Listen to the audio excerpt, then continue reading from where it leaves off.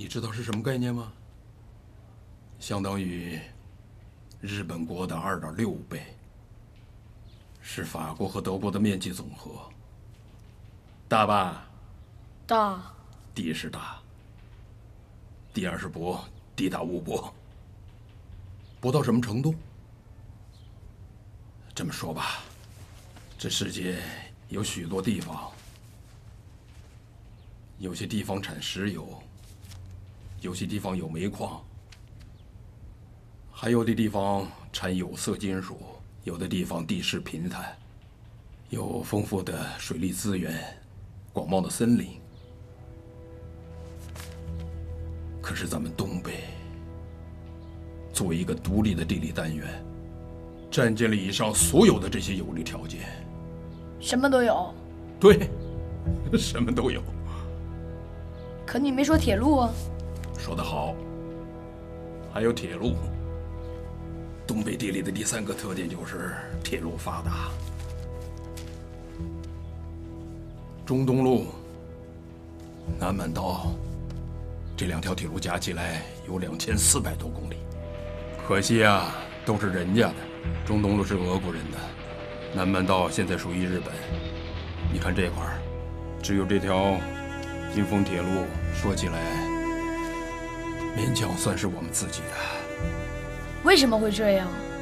上个世纪末，俄国的西伯利亚铁路修到了后贝加尔湖。老毛子原打算绕黑龙江以北和乌苏里铁路相接，可他们后来经过勘测发现，这条铁路如果能够横穿中国的黑龙江和吉林2省，则比原来的方案缩短整整1000多公里。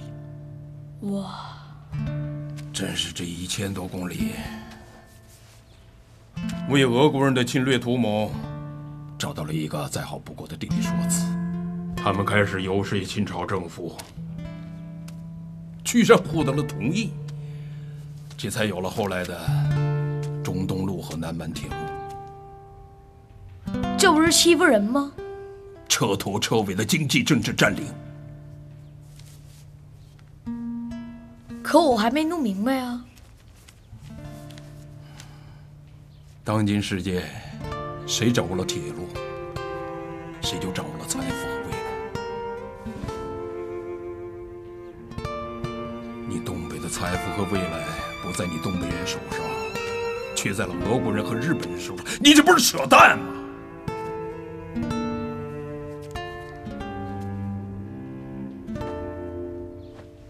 马关条约签订后，日本和俄国掀起了瓜分东北的狂潮。日俄战争本质上就是为了争夺铁路这条生命线。最后，战败的俄国被迫将南满道转让给了日本。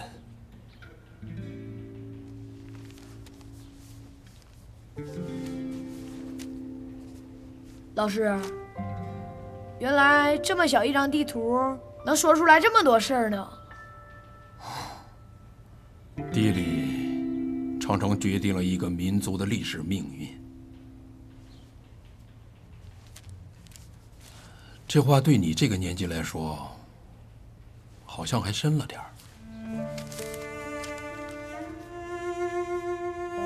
哎，你父亲好像很重视对你的教育。我一点也不喜欢，他总强迫我。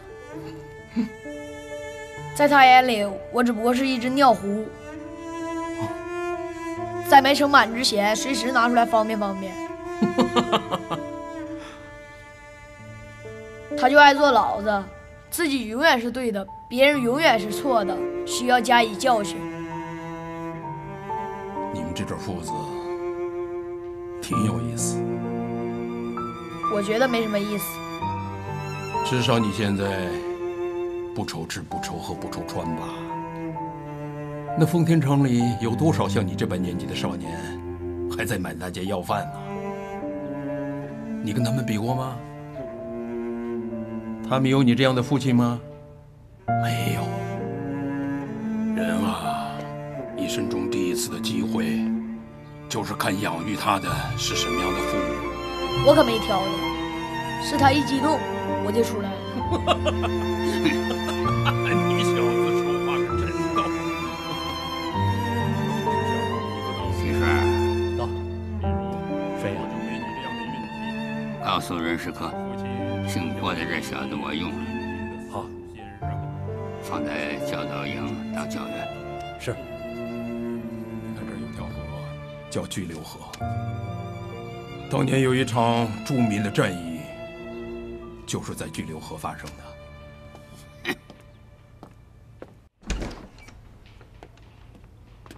行，菊池先生，别个实话，你们日本方面对未来这个奉天地面都怎么个看法啊？将军，作为你的司令顾问，我无权回答。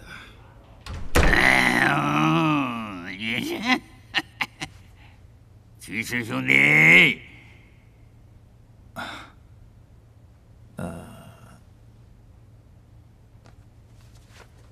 阁下和冯将军都是奉天后堂里的大鱼。奉天表面是由北京政府任命的督军管理者，其实呢，一切皆由那些后堂的大鱼们说了算。你们日本人整得挺明白。武装在你们的手上，谁掌握了武装，谁便是实际控制者。只有你和冯将军谁占胜出，那就看运气了。那你觉得谁的运气更好一些？据我们而言，我们当然希望能顾及我们利益的人当选。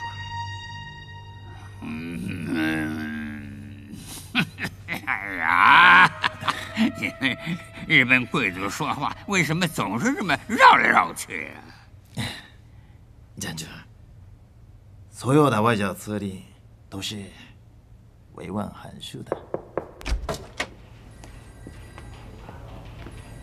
报告，请。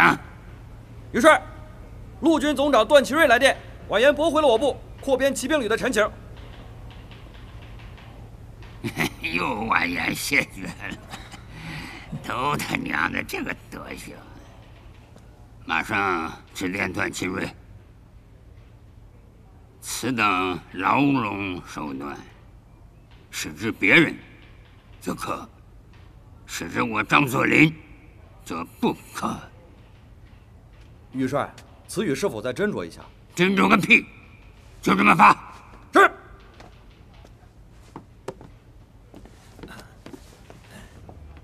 将军，我先告辞了。好，不送，啊哈。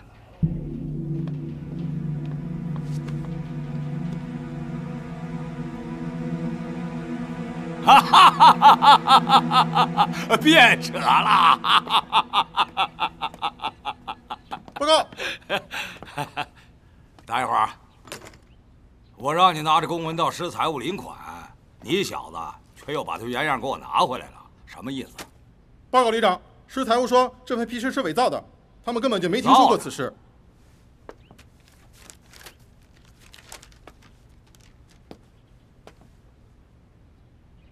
这帮瘪犊子！谁说的？还得我点破吗？是三省督军张锡銮亲口告诉我的，说款子被你张师长张老七、张小个子给挪用了。你可真行啊！咱28师在北镇要吃没吃，要喝没喝，这点清汤寡水你也要独吞。人老奸，马老滑，张锡銮这人的话，大哥如何能信啊？啊？他是挑你的火，引得咱们兄弟们互相残杀，他一边还看热闹。张锡銮的话不可信，土。那我问问你，你新近批给汤玉麟的那笔30万的款子是咋回事？钱搁哪儿来的？唐旅长，您听我说，帅爷吩咐了，谁也不许进。28师冯三爷在里头，正不痛快呢。他不痛快，我还不痛快呢。30万，汤玉麟的53旅啊！那么这不是编瞎话吗？哪有的事儿啊！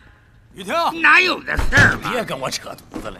雨婷，咋个事儿啊？我拿着你的批文去领款，市财务硬是扣了那30万，他不给呀。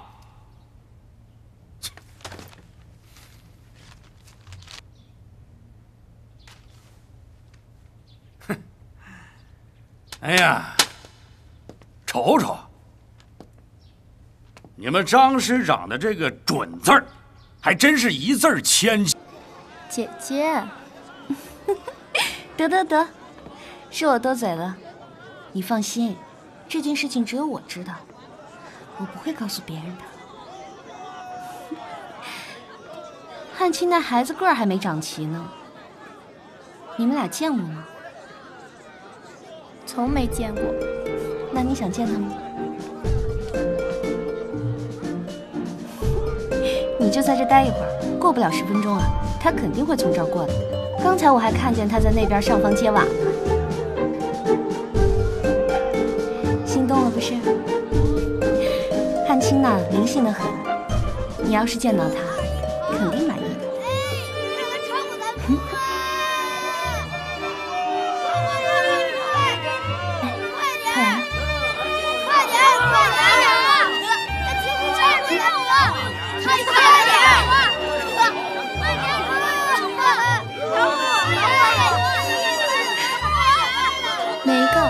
哪一个是啊？就跑最前面那个背人那个就是啊。看清楚了没有？怎么样？还满意吧？干巴唧的，鼻涕拉撒。小男孩不都那劲儿吗？汉卿呐，他调好，我把话搁这儿，过不了3、4年呐，一准儿窜成个棒小伙。你就慢慢等着吧，这男大还会18变呢。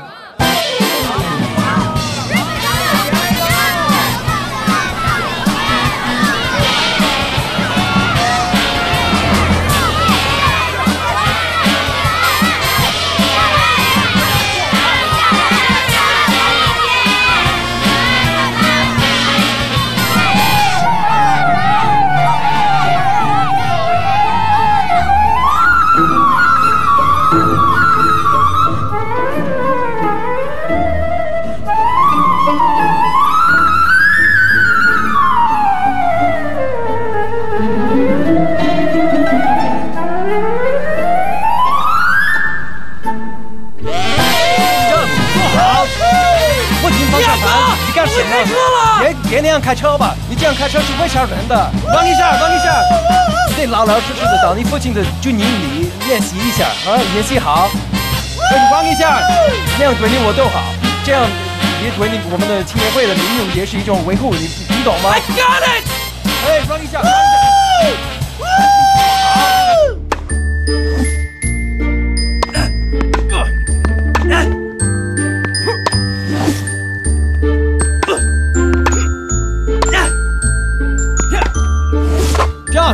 长进多了，已经快要超过我了。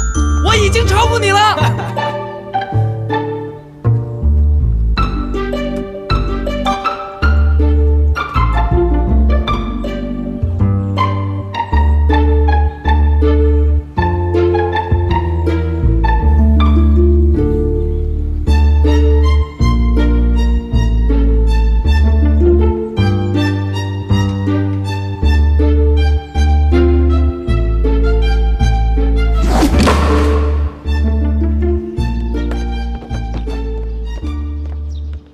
这个地方啊，这么漂亮，都是冯庸那王八蛋他爸那不义之财盖的。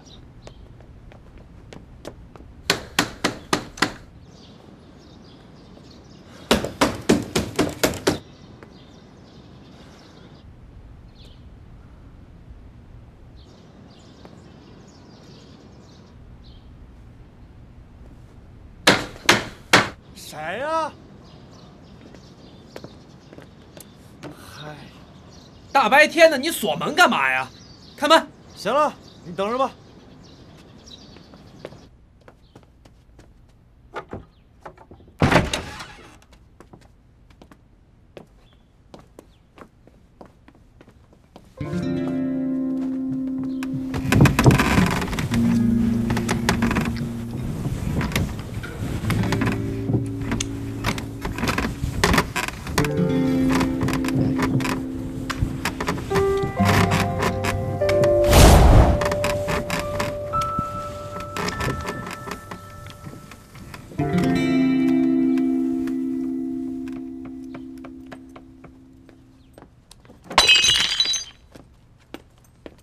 哟，咋还领来一老外？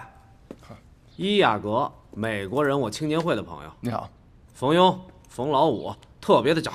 哎，你大白天的锁什么门呢你？来坐。啊。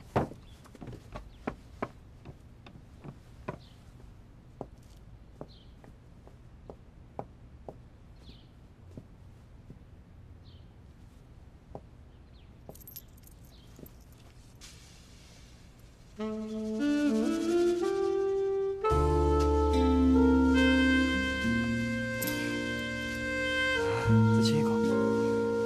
哇，下回再找我啊。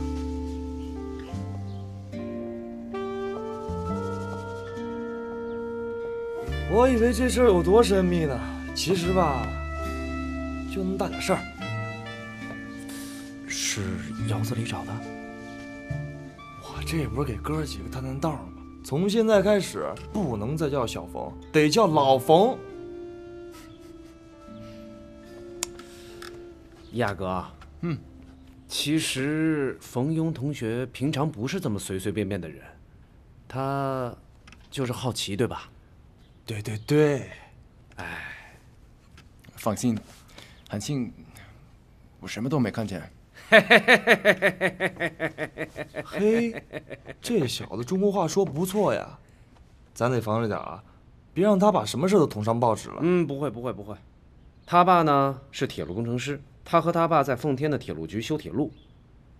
哎，亚哥，在你们美国，就是他刚干那事儿，是不是合法的？是，在我们亚利桑那州是合法的。你听听，你听听，美国合法的。哎，我还有一事儿，听说在你们美国，抓鱼是合法的，钓鱼是违法的，这是为什么？因为那个 hook can hurt the fish， 会疼。啊，呵，真事儿。哎。冯老五，你们家这瓶瓶罐罐的是要搬家吗？我爹为得弄的，他们今儿就得进入这房子，要不然我刚才能那么猴急的吗？那咱哥几个以后还能在这儿聚吗？不知道，反正我爹要从北镇回来了，这房子得当他们28师的司令部。28师要进驻奉天？大总统策令，自任命陆军第27师师长张作霖为奉天督军兼奉天省长，统辖奉天全省军务政务。此令自发布之日起立即生效。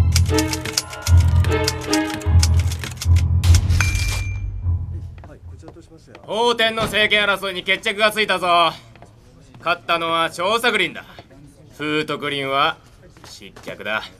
私の言った通り、北洋政府は張作霖を選択しました。九州医新任の駐関東都督の中村さんから我々に新しい調査に関する論文を書くよう要請された。なぜ私が書く？私は書けん。いや、これはどうしても話せないと。なんて言ったって彼の施設顧問ですから頼みますよ。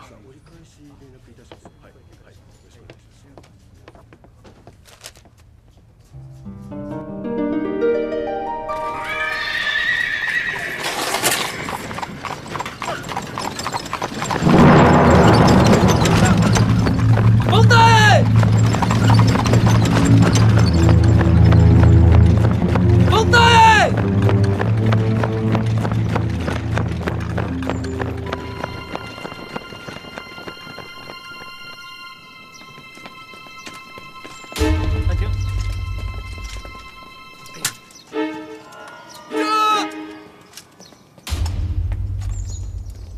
意思？你爸荣升督军省长，各方的反应不一。老罗那边蠢蠢欲动，张作相叫我来给你爸做卫队营长，以防不测。我看这个事儿啊，我是光水果搁那桌上，不行你就跟他玩了。是。听你，妈妈，不行就让二虎直接干他，说干他就干。你们说怎么样？啊？怎么意思啊？这督军省长我爸都盼了这么久了，好不容易当上了，怎么一点喜气儿都没有啊？哎呀，你打听这干嘛呀？别打听，又不干你事儿。怎么不干我的事儿？西顺那边机关枪都架起来了，万一打起来，我要想想我以后要不要大力风用那王八蛋。哎呀，老子们吵老子的，儿子玩儿子的。你爸跟冯大爷那是过命的兄弟，能打起来吗？我跟你说啊，打不起来。他可没闲着。这里边正商量着搬马龙潭马大爷来调解呢，都让一步，让一步，海阔天空。大伙说是不是？哎呀，哎，又上哪儿演去了？你现在已经是奉天督军省长的公子了啊，别到处溜达，小心让人给黑了。奉天城那一大群的白蛇、青蛇，等着剥你的皮、嚼你的骨头渣子呢。我可不想替你受事啊！瞧瞧我姐这话说的，当窗理云鬓，对镜贴花黄，你是好事将近了，消息挺灵啊。但是老姐，你要小心啊，好事来临如不幸。你说什么呢你？哎，干嘛动手啊？哎，是不是要皮啊？呀，错没错？错没错？错没错？错了！什么毛病啊？但是老姐，我这话糙理不糙啊。你看咱爹当上省长是好事吧？可看那边，弄得跟丧事儿似的。你别把我的事儿跟咱爹的事儿掺一块儿。怎么不能掺一块儿？他报国清什么人啊？北京讲武堂堂长。你说他手下得有多少门生故旧啊？哎，你这一嫁过去，就好比给咱爹多来了2个师啊，这是多好的买卖啊！哼，拿我做交易可以，但咱也没那么贱，我得让老爷子狠狠地出一次血。没有这个数的陪嫁，他甭想让我踏出这家门。5万，50万。那咱爹恐怕不能给吧？半年前他不会给，但现在他必须给，因为没当上省长督军，冯大爷要和咱爹翻脸。哎呀，28师刚刚往奉天城。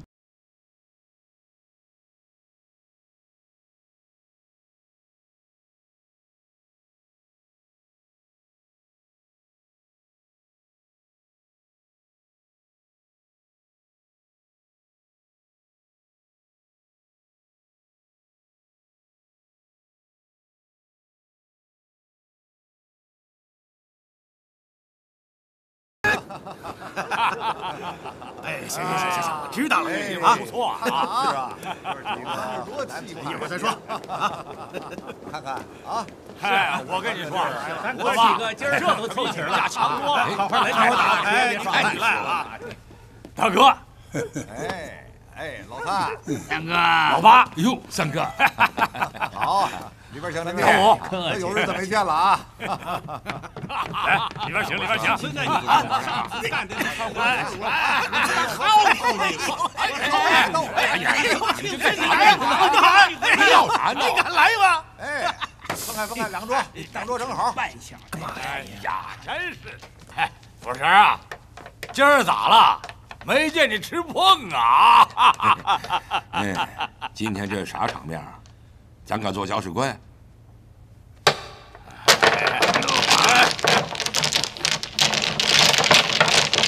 你老七是宝庄打太极，不让别人成事儿啊！三哥，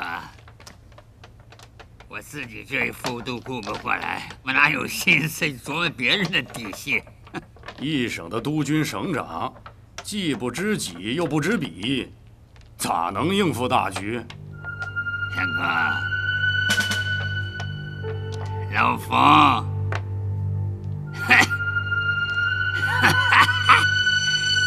你到底把这个窗户纸给捅破了？要不我都快憋屈死了。那老袁呀，这么给我商量，一直壮令下来，把我搞得晕头转向，到现在我还没有缓过神来呢。是吗？怎么能这么做是吗？三哥是我的引路人，怎么的也应该老冯做这个督军省长，怎么能后来者居上？不公平吗？知道不公平了。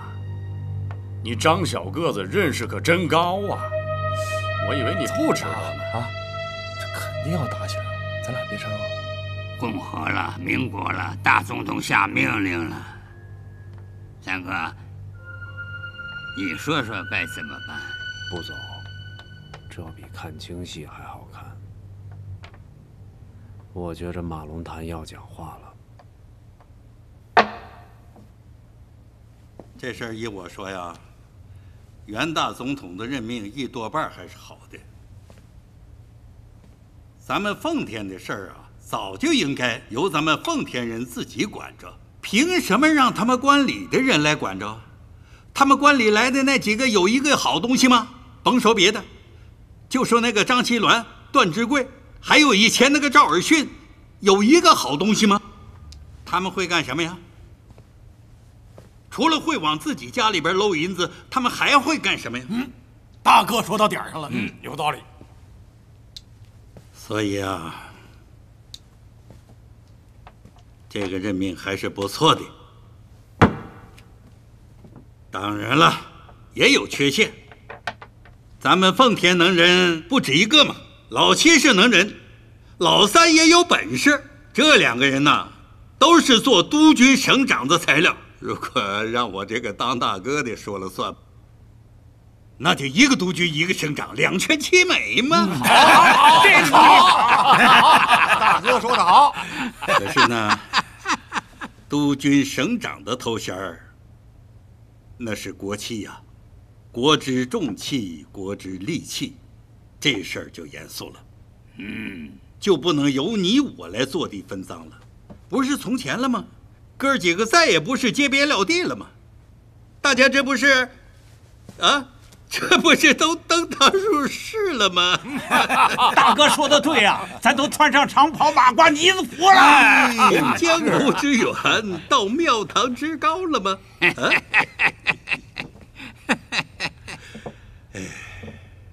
老三啊，要没这个，我这个当大哥的今天晚上恐怕连你这个门都不敢进。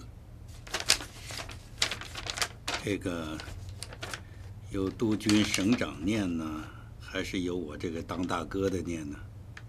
大哥念，大哥念，那我就念了。中华民国大总统册令，自委任陆军第28师师长冯德林帮办奉天军务，此令自发布之日起生效。大总统袁世凯。老五给大伙看看。哎，看，哎呀，看真是的。好，哎呀，好啊，真会握呀！啊，人家不愧是大哥呀。帮办，让我冯德林做你张小个子的副督军，协助你署理奉天军务。他老袁还真想得出。三哥，什么正的副的，咱兄弟们商量着来。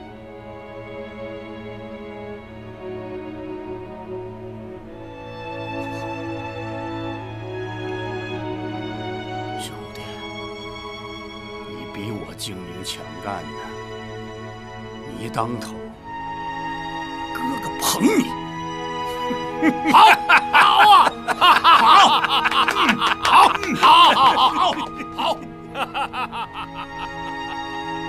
既然三哥捧我，我遵命。遵命。秘书长，替我送客。瞅什么瞅？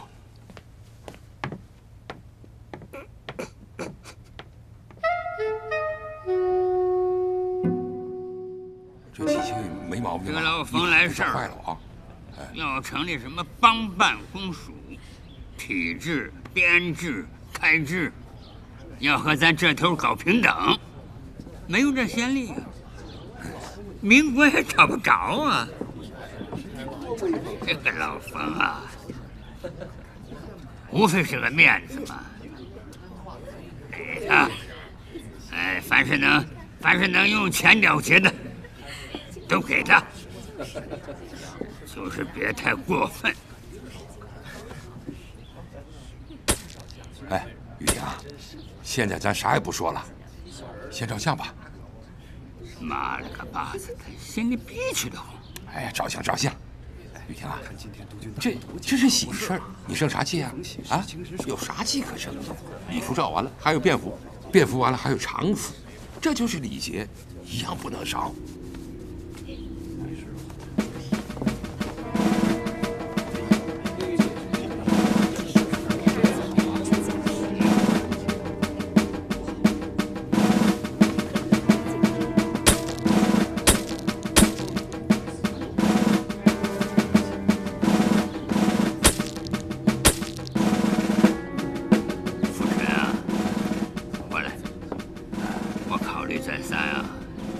其实师长一职，还是由你来接替。不行吧？那唐雨林能干吗？他当旅长资历都比我老了去了。你父亲不要谦让，此为大局，就这么定。省长，冯帮办最近送了一名单，其中举荐张后景为财政厅长。这个老冯和这个张后景什么关系啊？张后景当过28师的财政顾问。瞧，又来这一套。哼，他老冯还打他那个江湖算盘。如今奉天财政如此险恶，不找个一秉大功的人才，非崩盘不可。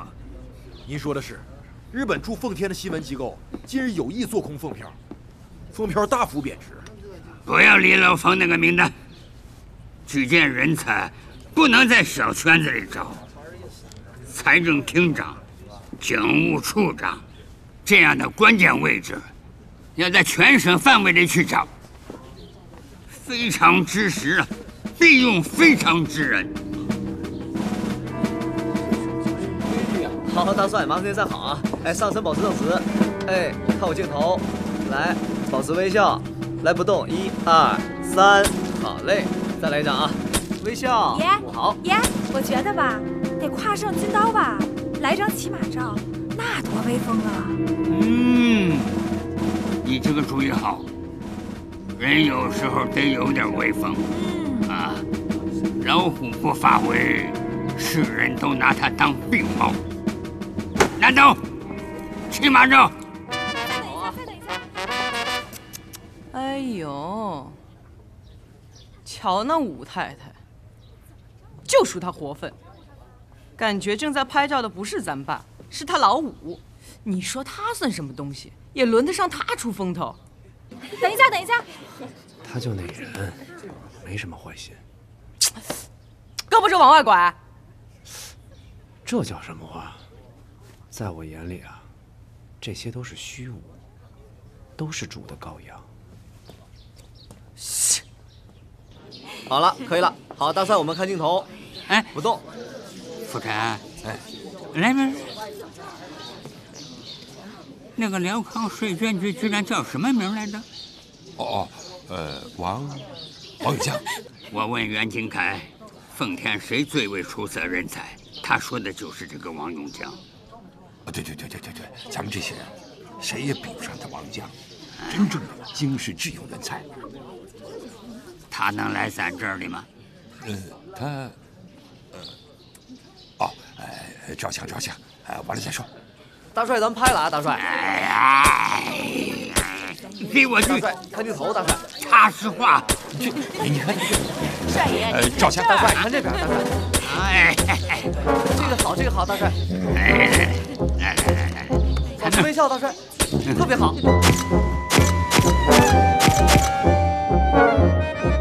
やっぱり彼を馬族に分類するんですね。ずっとあの言葉を考えています。頭がきれい、野心を持ち、腕っぷしが強くて馬に乗っての略奪に長けている。私はそのようには思っていない。いや、僕はそう思いますよ。馬族が幅を利かせるのも無理もないことです。いや違いますよ。張作霖から言えば彼は象徴してるんです。非常に特別なことができる。歴代の役人よりも東北のこと、東北人を理解している。中でも庶民のことはよく理解してるんですよ。そうでしょうとも。どの家に財宝が隠されているか、どの家の食料が豊富か、そりゃあよく把握してます。それは違います。それは違うんですよ。もしあなたも彼と直接付き合ってみればそういうことは言わないでしょう。わかりました、わかりました。ではしっかり研究してください。ですが急いでください。でないと間に合いませんから。なぜか。明日この満鉄領地で秘密の協議があるんです。先方は満蒙独立運動の奏者党員たち。数値ワンなのか。そう、清朝の生き残り。彼らは何を相談したいのだ。それはまだ言えません。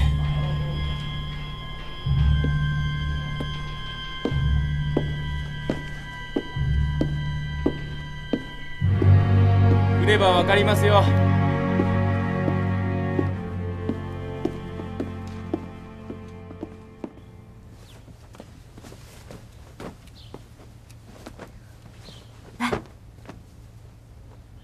汉卿，进来啊，快！你们在干嘛呢？你姐的嫁衣，我让你嫂子帮着捯饬，我哪整得了这个呀？非得高手不可啊！哎，帮我把熨斗拿过来，谢谢。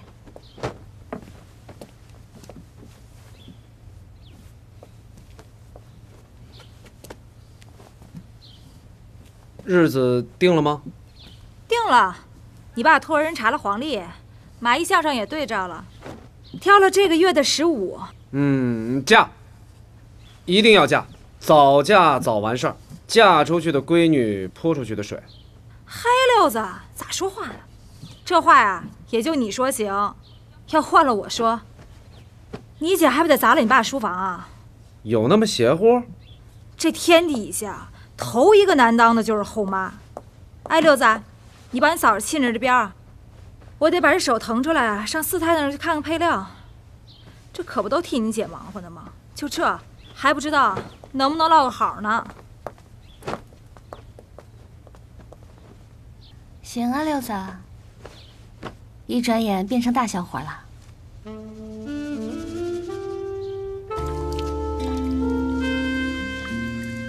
哎，我说这一年怎么也没见你们几个兔崽子再爬我们家对面屋顶了呀？哪儿啊？那都是冯庸他们那几个，没事儿老惦记着你们家那棵杏树。这样啊？没错，这是。要我看呐，那棵杏树啊，也就红了你这么一棵。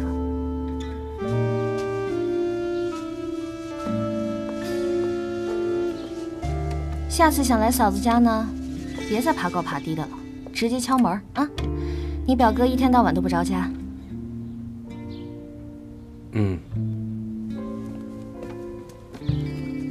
嫂子，那我去看一下。